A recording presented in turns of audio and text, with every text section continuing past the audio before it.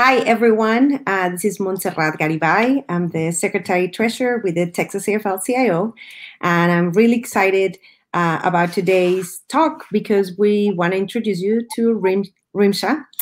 She's our Texas AFL-CIO fellow, and she's with APALA. But Rimsha, can you tell us a little bit about yourself? Yeah, hi, my name is Rimsha. I use she, her pronouns. I've been a fellow with the Texas AFL as well as APALA for about the past 8 months. I am also a journalist and a community organizer here in Austin, Texas. Yeah, thank you, Rimsha. So Rimsha has been working a lot with the Census 2020, and I wanted to interview her so she can tell us a little bit more about the census and what is the census and why is it so important to fill it out. Right, so the census is essentially a snapshot conducted by the U.S. Census Bureau of where all individuals in the U.S. reside as of April 1st, 2020. It happens every 10 years, and responding to the census is mandatory because getting a complete and accurate count of our population is important to serve as the basis of fair political representation, as well as many areas of public life. Great. Yeah. And so we're hearing a lot about you need to fill it out. You need to do it as fast as you can. Right. And can you tell us a little bit more of how long is it? Does it take a long time? No, so the census is actually just 9 questions and takes about 10 minutes, depending on how many people are in your household. So, for example, it would take a little bit longer for someone to fill it out if they were counting themselves as well as 3 kids versus someone who was just living alone.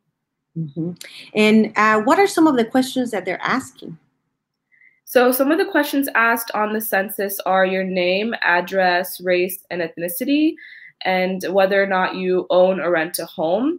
And speaking on that, a lot of people, especially undocumented people, are reluctant at times to fill out the census because they fear that the government would be able to use that data against them. But Title 13 actually protects your information, so it is completely confidential.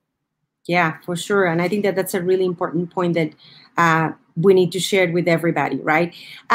What are some of the different ways that people can fill out their census? So 2020 census is actually the first time that you can fill it out online at 2020census.gov. And you are also able to fill it out on paper that they mail you or on the phone. And the other cool thing about the census being online is that it is available in 12 different languages. Great. And that's really important for those who English is not their first language. They can actually are able to get the information in their own language. Right. And what is the deadline for the census to fill it out? The deadline is September 30th. It was actually cut short by a whole month recently. So make sure you fill it out as soon as possible. Yeah, for sure. And one of the big questions when I talk to people is like, do children, like babies, do they count? Yeah, all children in your household should be counted in the census, including newborns who were born on or before April 1st, 2020. Yeah, that's really important. And also, one of the things that I think is really important to point out is that the census, the next time that we're going to have to fill it out, it's going to be 2030. Mm-hmm. So that's 10 years, right? And our communities are changing drastically. And if we don't have the resources that we need in our hospitals, our public schools, our highways, then we're going to be in big trouble. So filling out the census is extremely, extremely important. Tell me about what is the Texas AFL-CIO doing to get people informed about the census, and also how, tell us about it.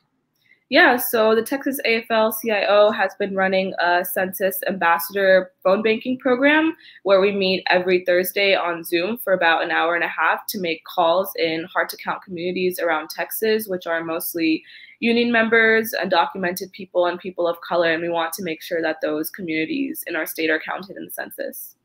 Yeah, so we're going to put our link of how you can register and how you can be part of this great movement of union activists calling each other and reminding them that they need to fill out their census, and that it's very easy and it's really fast, but that it is our responsibility to also share with others the importance of filling out the census.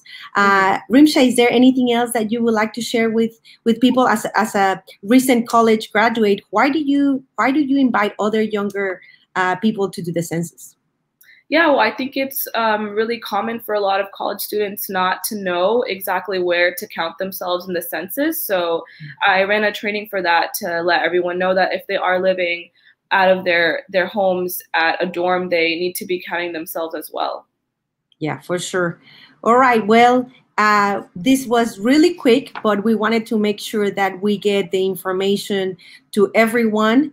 Remember, the census is really important. It's every 10 years, and it will really make a difference to get counted, so our communities can get the resources that they need, and you and I can make a difference. So we invite you all to be a volunteer in our phone banking campaign, but also to tell your family, your friends, your union sisters and brothers to fill it out, and that the deadline for the census is September 31st.